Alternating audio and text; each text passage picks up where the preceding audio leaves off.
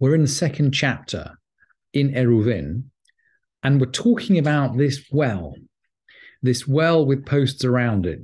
The well's the circle in the middle of the graphic, and we learnt that the well itself is considered a private domain. So in order to draw water from it, in order to pull water from the private domain of the well into the public domain, we need to create a partition. So we're going to create a partition with these boards around it. And we're learning actually about generally how you create partitions around public spaces to turn them into private spaces. These are really the principles which are coming out in this chapter of the Mishnah. And we closed yesterday at the end of the third Mishnah with a remark from Rabbi Yehuda. And Rabbi Yehuda started talking about sizing. He says, look, the posts could be expanded out. Let's just go back to the posts for a sec. This picture here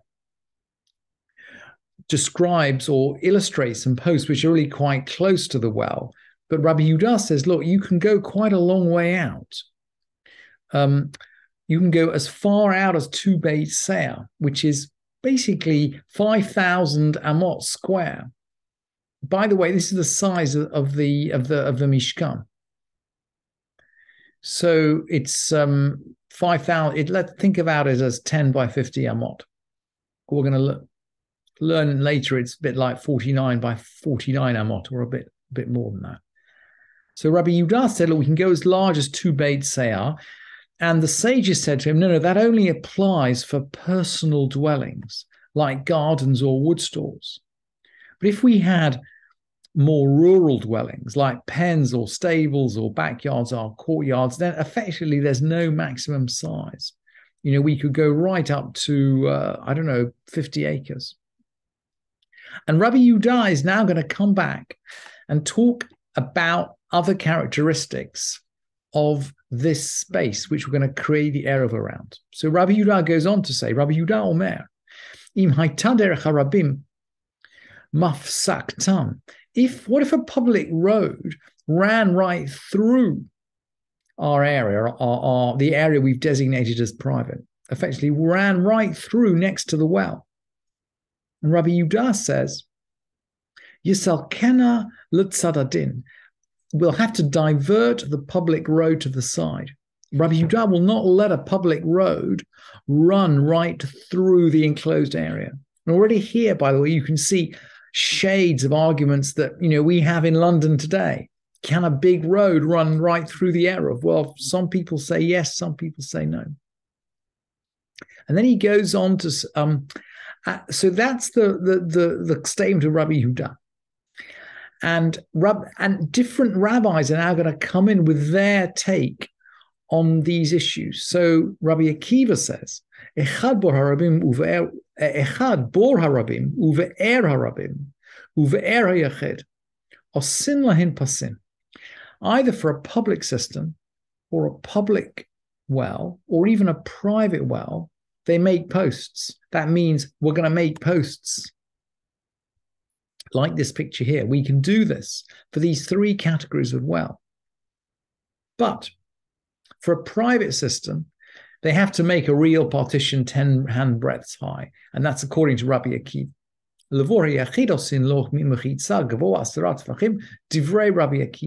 There seems to be some difference between these types. By the way, Rabbi Yehuda ben Bava has a different view. Rabbi Yehuda ben Bava Omer, you can only do this trick with the posts for a public well. There seems to be some distinction between these different kinds of well. And that is partly because a cistern is a water tank where we collect water. A well is a water source. There seems to be an issue about the water in the cistern drying up. There's nothing to, we will fill the cistern probably in the middle of winter. So when the rain comes, we're going to fill the cistern. But as the spring passes away and the summer goes on, at some point, that cistern is going to dry up. There will be no more water in it. And of course, once there's no more water in it, it's no longer meeting the qualifications for the kind of area that you might put an eruv around. At least that is according to Rabbi Akiva. Whereas a well, a private well or a public well, well, we know that's not going to dry up. And as far as a public cistern is concerned, well, you know, the public takes care of itself and people watch out for one another. There's no fear about carrying in and out of a public cistern if it dries up, because we know people are watching out over that. And Rabbi Yehuda ben Bava is strict in the sense that he will only allow this to happen if we have a real public well. In terms of a private well, he's concerned that people won't take care about carrying in and out of the public domain. And in terms of a cistern, he's anxious that it will dry up. Now, he also said, so we're carrying on with Rabbi Yehuda ben Bava. So the structure of this part of the Mishnah is a bit like the structure of Mishnah Eduyot, where the sayings are arranged by teacher rather than arranged by subject matter. So we're going to have more sayings from Rabbi Yehuda ben Bava, and in a minute we'll have more from Rabbi Eliezer. So the Odama Rabbi Yehuda ben Bava, and Rabbi Yehuda ben Bava also said, Hagina v'hakar pef shehein shivim avav v'sharin al shivin amar v'sharin mukefet gader gavoha asarat v'chem metzaltelim b'tocha ubilvad sheyeh ba shomera ovei dira or shetehei smucha la'ir.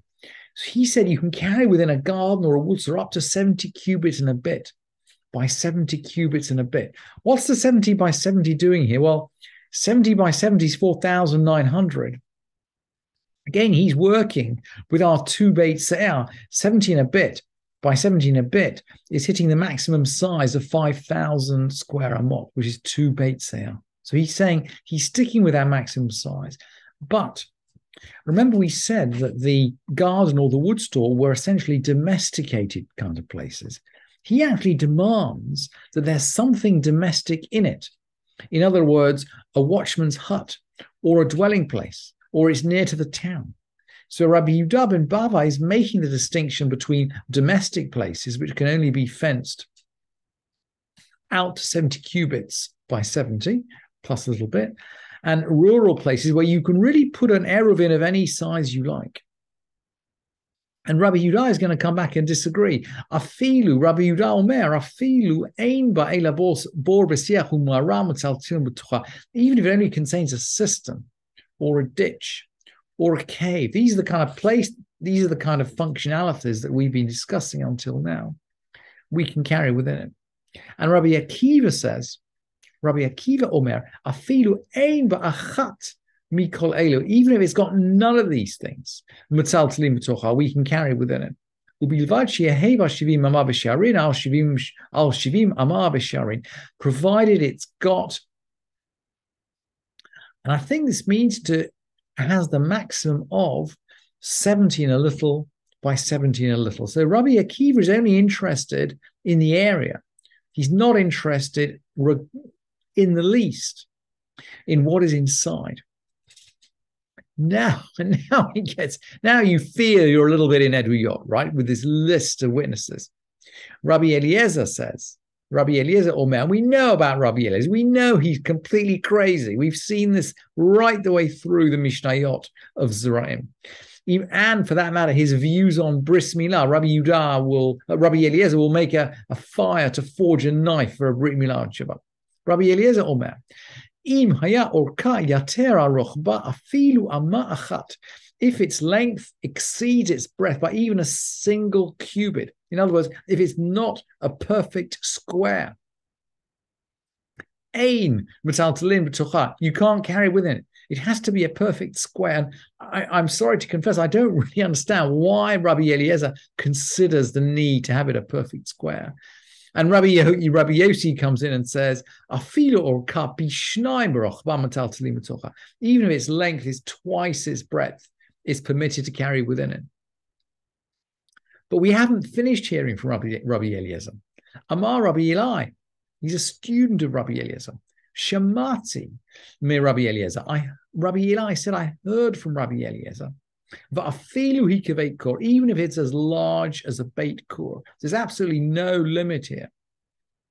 And then he goes on. V'chein shamati mimenu, and I also heard from him. Now we're going to hone back in a little bit in the structure of Eruvin. Anshei chatzer sheshachach achad mehen velo erev. The residents of the courtyard we had, and one of them forgot to make the eruv, forgot to join in the eruv. So we're homing in on the whole subject of Eruvin. We haven't learned what making an eruv is. We're going to learn that at the beginning of the next chapter, which we're going to look at tomorrow.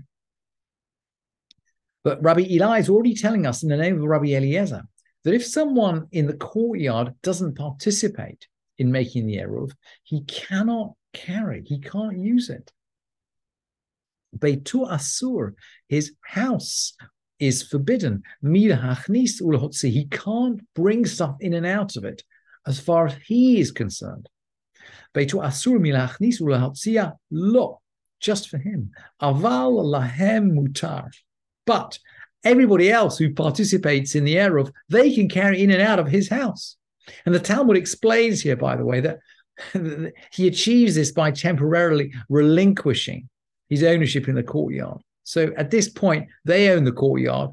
They've got an eruv. It works perfectly well. They can carry in and out of the courtyard. And Rabbi Eli continues. I also heard from him, from Rabbi Eliezer. Sheyotzin, but akravnim, that people can be yotzei they can fulfill their obligation at Pesach with a herb called akravnim. Now, this is called heart's tongue, or it seems to be called heart's tongue in English, but it's not tongue. This is not the tongue of an animal. This is a herb. So we must be talking here about the bitter herb. According to Albach, it's scolopendrium. And I did actually go out and find you a photo of scolopendrium on the RHS website. And sure enough, by the way, it is called heart's tongue fern. It seems to be some kind of greeny stuff. I'm sure it won't taste very good. And maybe that's why it's okay for bitter herbs. And then Rabbi Eli continues. This is maybe a more significant and maybe a criticism of Rabbi Eliezer. Maybe a criticism. Vechizarti al kol talmidav. I went around all his students. This is Rabbi Eliezer's students. We know Rabbi Eliezer came to a bad end. And he had a very unique view about transmission of tradition. I went around all his students. Uvikashti li chaver, and I tried to find a chaver, a chavruta. Velo matzati. And I did not find one.